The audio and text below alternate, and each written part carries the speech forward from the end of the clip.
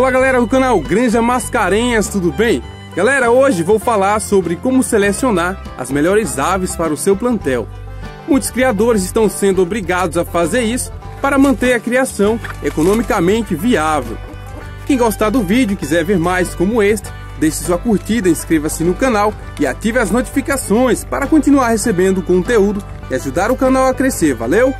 Vamos lá!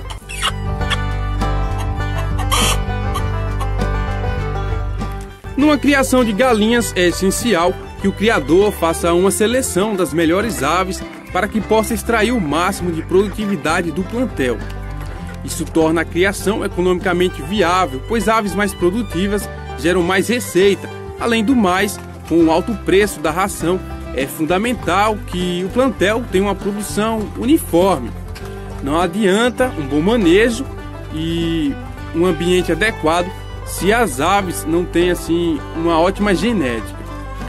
Para você ter uma ideia, o maior custo da criação de galinhas é com alimentação, cerca de 70% dos gastos. O plantel deve ter uma produtividade acima de 70%, pelo contrário, está dando prejuízo. Estou me referindo à produção aí de ovos, mas com aves de corte não é diferente, né? As aves devem atingir um peso ideal para serem abatidas dentro do prazo aí estipulado pelo criador. Se houver atraso no ganho de peso, é prejuízo também.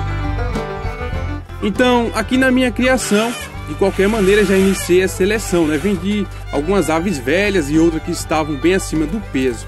Claro que não foi uma seleção rigorosa, mas nos próximos meses será. Um grande erro é selecionar aves pela beleza. Isso é comum entre criadores iniciantes. Sempre nasce aves muito bonitas, né, na sua criação, ou você compra de outros criadores.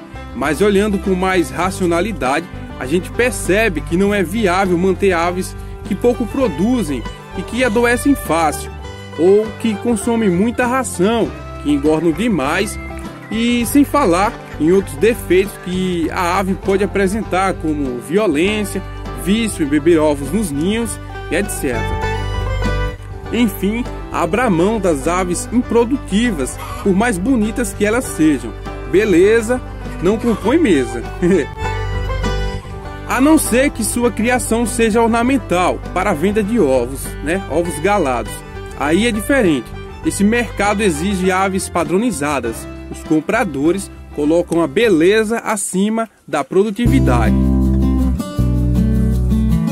Aqui na minha criação já estou fazendo a lista de aves que vou vender. Algumas velhas, outras gordas, outras que produzem muito pouco. E é o caso dessa sura branca que ganhei de presente. Essa outra branca que é ruim de apetite, apesar de ser muito dócil, é difícil botar um ovo.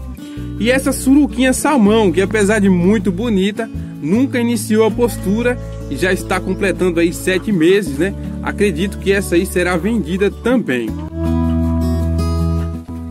As aves que você deve selecionar são as que iniciam a postura entre 5 e 6 meses, aves que consomem pouca ração, que têm uma ótima convenção alimentar, aves resistentes a doenças, aves dóceis e ativas. Muitas pessoas acham que as galinhas poedeiras botam todos os dias. Isso é errado. Sempre irão falhar 2 ou 3 dias alternados na semana. Selecione as que têm a melhor média de postura. Outra qualidade interessante é a de postura de ovos grandes. Encontrar ovos pequeninos nos ninhos é decepcionante. Então, selecione as galinhas que botam ovos maiores. Quando se trata da seleção de galos reprodutores, é importante observar os filhos deles. Se saem aves com bom desenvolvimento e com uma genética bem parecida com a do pai, é um bom indicativo. Acho que quase todos os criadores só escolhem aí os galos mais bonitos, né? Não observam muito outras qualidades. O galo deve ser bem ativo e mostrar interesse pelas galinhas.